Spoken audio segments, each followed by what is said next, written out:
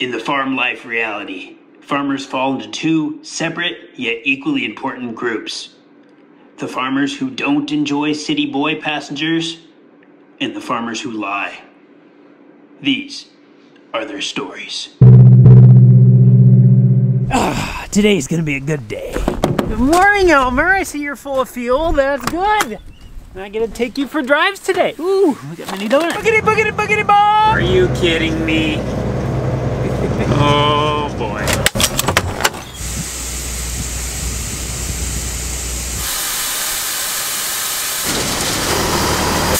The people who invented this semi were genius. They put an air compressor on it so you can run a hose, so when you got a low tire, you never run out of air. You never have to stop at a dollar gas station air fill-up thing again. That doesn't actually work. There's supposed to be straps that go to these hooks that go all the way to the front to keep the tarp from sagging like this, but years ago my grandpa didn't like those straps because when you come up with the grain cart, corn hits them and it flips it out onto the ground. So he took them off, and now every time you do your tarp, they get underneath and you have to climb up here and do that. That was probably like 15 years ago when he did that, but we just haven't changed it. Oh, yep, there's the other side. And the little holder thing broke off on this the other day, so we're using the old bungee strap. Oh, that was right between the bones. Nothing to see here. Farmer's combine. Sounds like maybe a hydraulic hose that goes down to the tracks or something blue, and then it drained the hydraulic tank too, so you kind of get the line off. You know, that's funny, there aren't any hydraulic lines on our LSW. Sometimes people think they got to bring out food to feed us to be friends. You're right. It sure helps. Hey, you're gonna break that toolbox. That's called? That thing. A head. No? Snoot. A snoot. Not to be confused with snout or hood. It's a snoot. Little update on these Thrashmaster concaves in corn. We took out the 3 cover plates that we were running in the soybeans. We've ran probably 500 acres through these so far. Feeling the edges. They don't feel wore at all. And I mean, we've been happy with the lack of cracking and stuff we've been having off of them. Kind of hard to see we got some trash in with this, but I mean, I have not found anything I don't like about them yet, and they don't hold a bunch of trash up inside of them. There's nothing hanging from there. I had to go all the way to Nelson's. Oh, really? The farm store's hose machine broke. That's funny because Casey's dough machine at my normal Casey's, their dough machine was down this morning. I went to McDonald's the other day and their ice cream machine was broke. That's the first time Armageddon, isn't it? She was a fast machine. She kept her motor clean. Wait, what's that like Sweet Caroline? Yeah. What's wrong with it, Ricardo? Huh? What's wrong with it? I have no idea. There's a hydraulic hose. Ooh, that's all oily. The hydraulic hose that runs and drives this planetary for the track. No, it's the tensioner. Okay, the tensioner. The hose blew. And it drained a lot of hydraulic oil. So are you doing the thing now where you just replace both sides so it doesn't happen over there in an hour? Yeah, pretty much. Clearly, this hose was shorter. That would make sense, right? Yeah. I mean, they're identical track on both sides, and you would have one short. Scott, what did you initially want to be? I was going to be a shop teacher. I can work on combines. I can build birdhouses. I can Finish basements. finish basements. What'd you want to be growing up? Fireman. I got a good angle. I got a good angle. You just get it up there close. Yeah, good angle. It only took an engineer, a handyman, and a pastor to put 1 bolt. That's not what you called him. Special boy. A special boy. I didn't want to call him a special boy? That's how you get soft hands. Well, what brand of funnel's that? You just get it running on the end that isn't open, it'll be alright. Ricardo, remember that container holds like 50 bucks. That's why you're doing it. No, you're doing a great job. Oh, look at that. Ricardo, is it working? Dry Oh, as it's a doing bone good. out here. That looks really good. Lo único que necesitamos fue un pastor, un americano, un ingeniero, y un cartón. Yeah, whatever he said. Oh, thank you, officer. No problem. What's that? Says it's not low. We'll have to check it again. Okay, you want to kick that auger out? You ever driven a combine before? Sir, no, sure haven't. Police car? Maybe a little bit. Okay, same thing, you're fine. Steer to the right just a little bit. So we're good at this speed? Yep. What's engine load? So the engine load is kind of what we're using as our determiner for how fast we can go. Okay. That's one of the metrics. So right now it's 73%. She's cruising easy right now.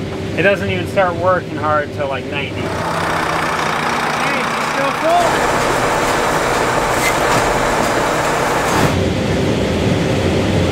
Are you a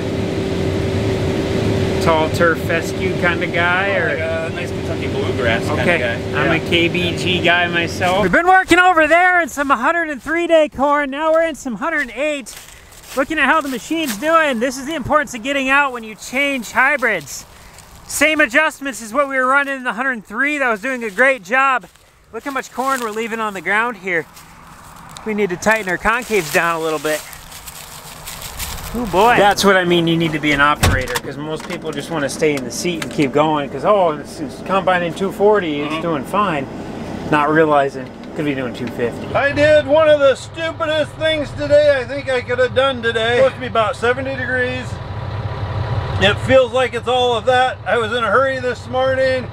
I grabbed the wrong socks and I put on my insulated socks. Feels like I'm stepping on an ant hill with them little biting red ants that go. Sped our rotor up a little bit, close her concaves down. Let's see what kind of job she's doing now. Look at that. She clean. You know what they say the best thing to find in your field is? No. Your shadow. It shows you're out there looking for stuff, learning. Okay, we're gonna do the auxiliary grain tank trick. So put your auger out. You gotta be very precise here though. Turn your unloading auger on. Yellow? So click it. All right, now click it again. Shut her off. All right, we just filled our auxiliary grain tank. As soon as we saw a little trickle come out, so now she's full of corn. Put it back in? No, it sucked it down a little bit in our tank so we can make it to the end here. No, do you want me to put the auger back in? Oh, no, you're fine. Okay. Actually, yes. Oh, no. Oh, no, right by the highway, come on. Is this embarrassing for people to drive by? Yeah. They're gonna think it's you. No, they're gonna think it's you. We're just filming right now.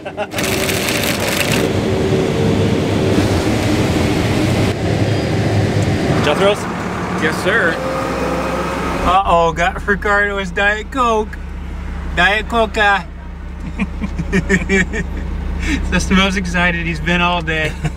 I would tell you, I drink. If I'm rolling, I will drink 2 gallons of Diet. Diet. Why diet? Watch this girlish figures, huh? Yeah. Hey, don't judge. Don't be judged. Is window tints illegal? No, it's not. What are you, a cop? I'll just keep my windows down so I don't feel like I'm breaking the law. Is this your first time outside as well? Is this right here? Yeah. It's 4-string. Dave, you weren't watching the hopper! Oh, guys, guys.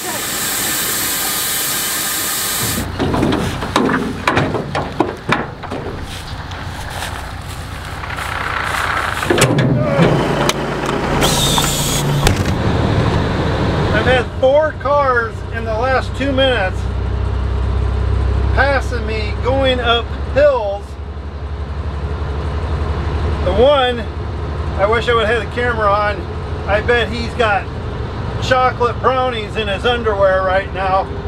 Passed about halfway up the hill, and just as he got in front of me, a car popped the hill. He had to cut right in front of me, and I bet he wasn't 3 feet away from my front bumper.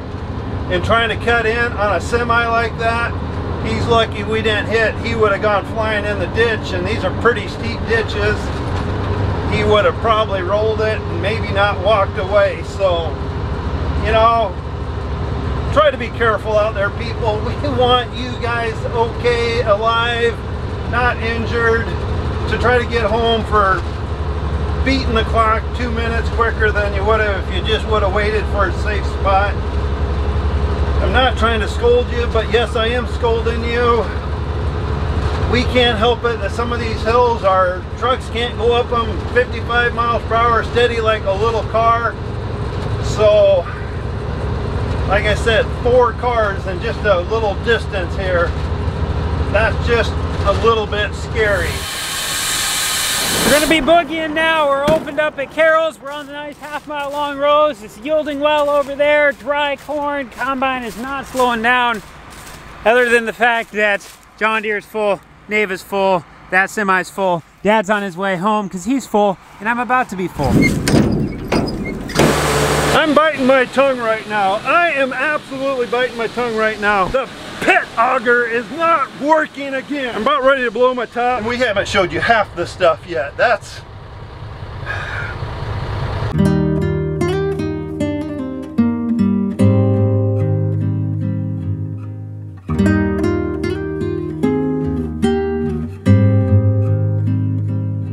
Alright, come here.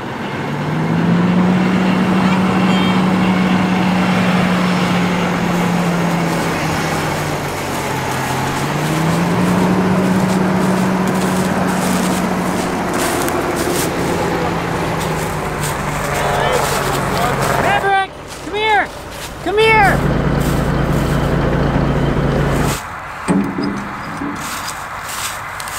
Got an update on the John Deere. Sounds like the entire shoe sieve section of the machine just completely grenaded itself. They're having troubles finding parts. I guess there's back orders straight from Deere. Hi Rick, you are on the seat where I need to be sitting. And so what they're gonna end up doing is they're actually going to be bringing out a different combine. Sounds like they're gonna swap the tires out, so that way we'll still have the W1400s on it, and it'll be here in the morning. All right, buddy, you riding here? Okay.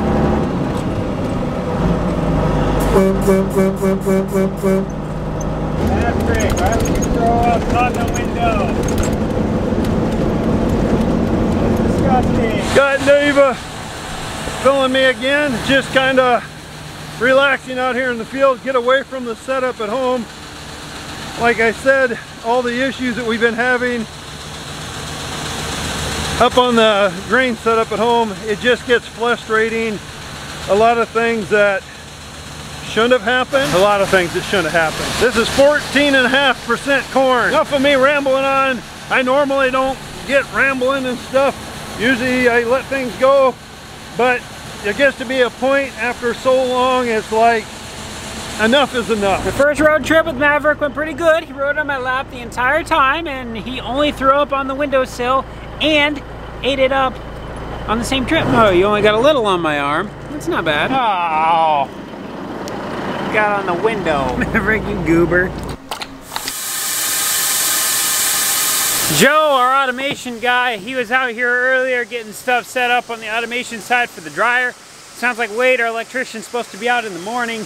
He's gonna get that all hooked up so we can start cooking some corn, because everything we have left needs to be dried, at least as of right now. And I got back here, all the augers, all the leg, all the conveyors, everything was still running, other than the cross auger that goes in the bottom of the pit, the one we keep burning belts off of. I called Joe back up. He's gonna come back out and he's gonna see why that other stuff wasn't turning off. We're kind of questioning if maybe the belt's burned off on the motor that's down there. Again, that'd be the only logical reason why that particular one is not spinning, because on the inside it says it's running. So not really sure what we're gonna do there yet, but this other stuff's supposed to turn off. So Joe should be here in a minute. He'll get us taken care of there, so at least we won't have a bunch of stuff moving when we're not here.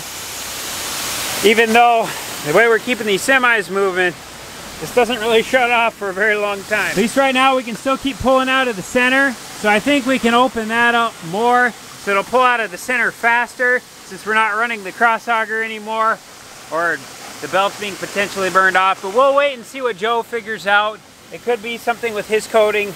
Just made that kick off for some reason, but we've burned off several sets of belts this year on that cross auger already, so it wouldn't surprise me if it was that, but we'll see.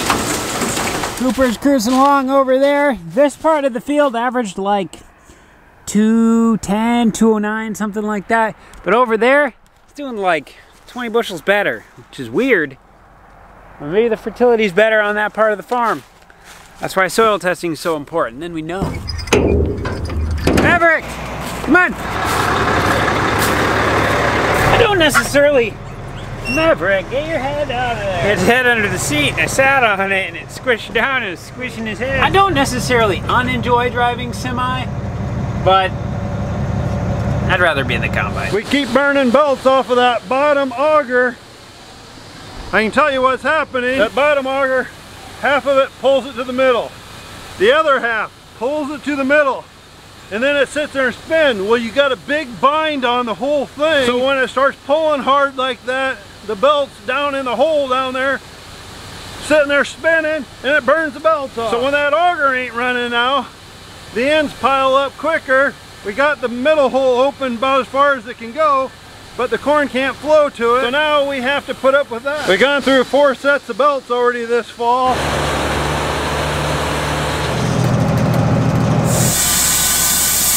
This just in with the Joe report. He said the belts in the bottom of the cross auger are in fact burnt off. But otherwise, he said something about putting new code on disables the auto shut off stuff. So he fixed that. Now all this will run, and once it's empty, it'll shut off. We just can't use the cross auger because the belts are burned off.